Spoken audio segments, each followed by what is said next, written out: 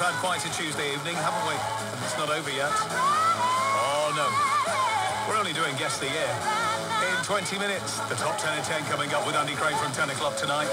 This is the part of the show where we have a chat with Andy to get some early clues for tonight's top 10 at 10.